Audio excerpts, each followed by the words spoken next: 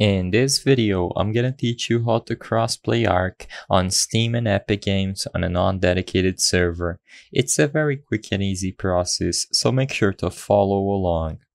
All you have to do to crossplay Ark, Steam, and Epic Games is to download this tool called Radmin VPN.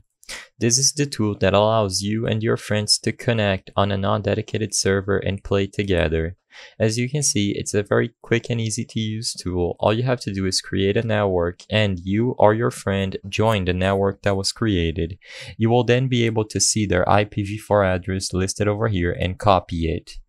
In this video, I'm not going to teach you how to set up a non-dedicated server, but there are many ways you can go ahead and set one up, or you can simply start a single player game with Radmin running on the background.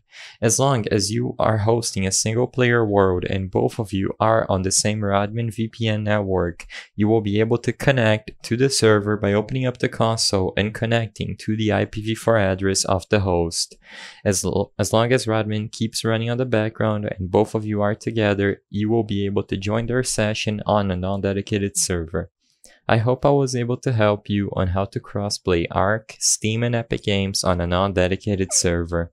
If this video helped you, please be sure to leave a like and subscribe for more quick and easy tips. Thank you for watching.